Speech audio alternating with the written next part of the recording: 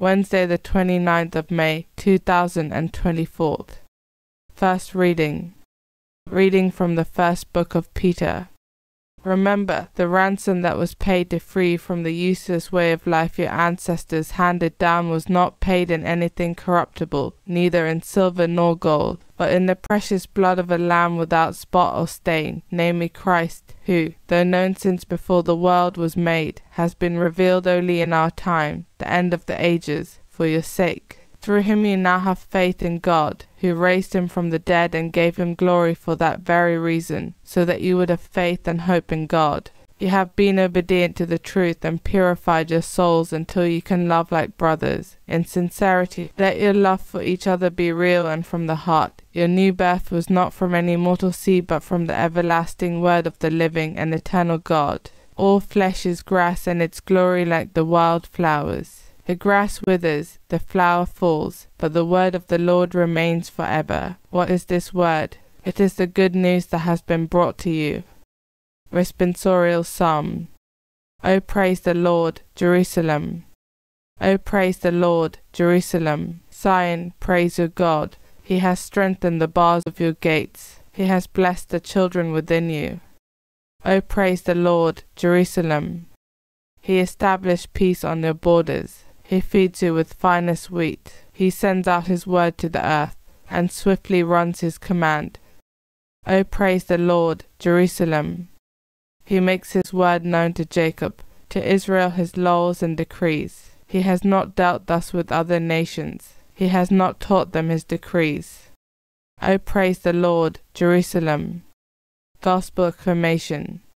Alleluia, alleluia. Whenever anyone obeys what Christ has said, God's love comes to perfection in him. Alleluia. Gospel. Reading from the book of Mark. The disciples were on the road, going up to Jerusalem. Jesus was walking on ahead of them. They were in a daze, and those who followed were apprehensive. Once more taking the 12 aside, he began to tell them what was going to happen to him. Now we are going up to Jerusalem, and the Son of Man is about to be handed over to the chief priests and the scribes. They will condemn him to death and will hand him over to the pagans, who will mock him and spit at him and scourge him and put him to death. And after 3 days he will rise again. James and John, the sons of Zebedee, approached him. Master, they said to him, we want you to do us a favor. He said to them, what is it you want me to do for you?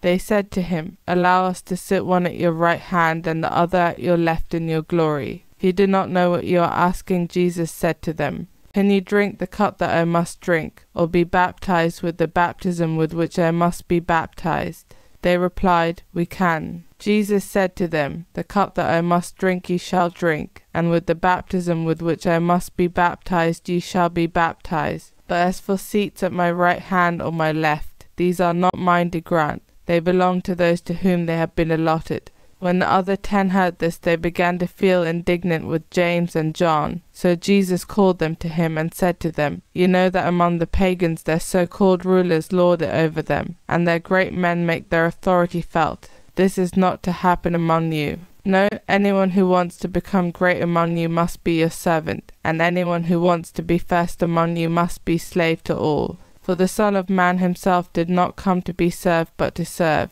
and to give his life as a ransom for many. Gospel of the Lord.